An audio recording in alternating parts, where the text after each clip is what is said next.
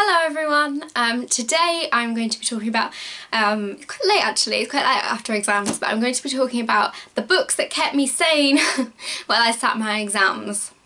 So some of you may know, I had to drop a lot of A-levels before my exams, so I was left with one, which was health and social care. Now there's a lot of content behind health and social care and I don't know why it has such a rep of being easy. If you want to get a good grade, you have to work hard. Nonetheless, I did need study breaks and things to do in between, so I grabbed some books that I really enjoyed. These aren't necessarily books that I'd normally read, but I'm so glad I have.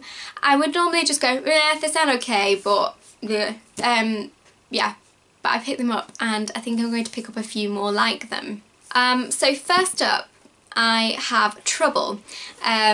By, I can't remember his name. I'll put it there. Was it Pratt? I think it was Pratt. And I really enjoyed this one. It follows Hannah and I think the cover kind of gives it away. She gets pregnant very young and it's about her reputation as opposed to the father's, and having a reputation and trying to fit in at school and trying to be cool, but then you're seen as a slag, and it's all very, it was an interesting topic to explore. This book was ideal for revising because a chapter was only a page, so you could pick it up and put it down and have quick short breaks and go back to revision, and I really enjoyed that. The plot was very easy to follow and I liked that there was also a twist and a narrative from, yeah, I don't want to say whose perspective, but there's a twist from another pivotal person's perspective within the book. I really enjoyed her relationship with her grandmother. I have a really close relationship with my grandmother as well, so I really resonated with that one. So yeah, I'd give that one a read if you're wanting something, maybe a beach read actually, or a holiday read, something quite light-hearted and quite quick. Next up I have something that wasn't so quick but I read quickly. So The Secret of Spellshadow Manor by Forrest. I actually think this one's self-published. She's written a lot of books, Bella Forrest, and I really enjoyed this one. It follows Alex and Natalie. I thought it was Natalie, but I have poor memory, so I'm sorry. Alex and Natalie. Natalie is an exchange student who comes to stay with Alex. Natalie is from France. They are in school and he can see someone or something hovering around Natalie, and that's where our story kicks off. I would not read the back if you're going to read this. It's very much, it gives it away, I think, until about here. Honestly, I think that's the only bit that's not spoiled by the back, so do not read the back. It's very Harry Potter-esque, but I wouldn't say it has the warm and cosy feeling of Harry Potter. Yeah, they're marketing it as Harry Potter, and I wouldn't say it is Harry Potter at all. It's got aspects of magic that I really enjoyed, because I've said in a previous video I'm looking to get into magic style books, but I enjoyed it. It's nothing's ever going to be as good as Harry Potter, and I need to get over that.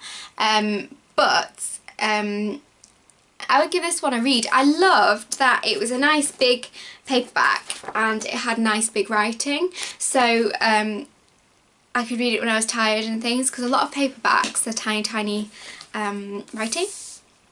I'd give this one a read if you're in a bit of a slump. It's quite fast-paced in places. In other places it does plod, but it's a nice plod. It's a plod you enjoy reading. So yeah, I'd give this one a go. Finally, and I've been keeping hold of this one for ages because I sat my exam 6 weeks ago. No. Well, I read this 6 weeks ago and then my exam was about, whoa, I think it was a month ago. No, 3 weeks ago. So I've got Under Rose Tainted Skies by Louise Gornall. I commented on this I think it was in a TBR video, but obviously I hadn't read it, I'd just started it. This follows Nora, who has agoraphobia. I loved the physicality that the book portrayed of her agoraphobia. I've never read a book like it, so raw and honest. I didn't realise the extent, the physicality that agoraphobia can have on your life. I think a lot of fiction glosses over things. I've certainly found that with disability. So yeah, it was a brilliant and honest read. It follows her as a boy moves in next door called Luke, and it kicks off from there. I'm not going to say much more because I think book backs give off too much information. So yeah, quick read, quite small writing, but it was okay. I just had to put the purple glasses on and everything was good. Thank you for watching. If you've read any books recently, especially during exams, I would love to know about them because I think they're a good fallback.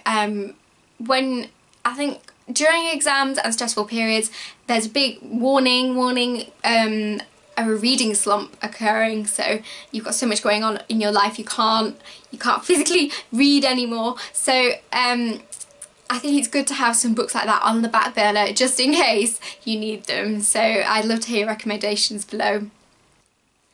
As always, thank you so much for watching. If you're new, I'd love you to subscribe, but I understand if you don't want to, obviously. If you like this video, if you like this style of video, I'm trying to be a bit more chatty and say less because I'm getting less nervous around the camera because I think you're all awesome. I'll see you again next time. Bye!